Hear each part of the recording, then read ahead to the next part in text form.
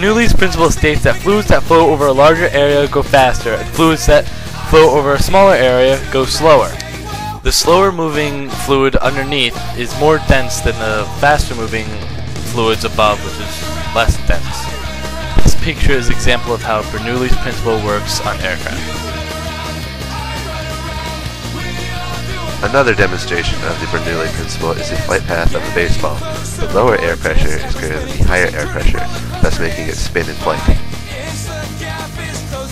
This is the formula for Bernoulli's principle, where V is the velocity of the fluid before hitting the airfoil, G is gravity, H is the height, P is the pressure, and rho is the density.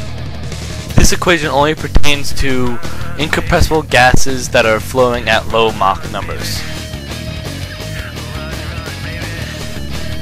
If you take a ping pong ball and put it in the airflow of a hairdryer, it will levitate in the airflow because of the air pressure below it will be holding it in the airflow. It's also been noted that it somehow works with a volleyball and a really strong leaf blower.